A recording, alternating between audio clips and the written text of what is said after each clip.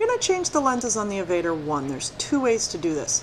Flex the top of the frame, take the lens out at the top first, or flex the bridge of the frame and take the lens out at the bridge. Either way works. It's up to you which one's easiest for you. You can put it in two ways also. Start at the bridge. Make sure you get the lens into the groove all the way around, and then snap it in out by the strap and at the bottom. Double check your lens, make sure it's all the way in. You don't want it falling out on you. The other way is to start at the strap and make your way around to the bridge last. Some of us choose to do it this way. I find that the easiest way to do it. Double check your lens, make sure you got it in correctly. Now when you're cleaning them, no chemicals, no solutions. Use either the cleaning cloth or your stash bag.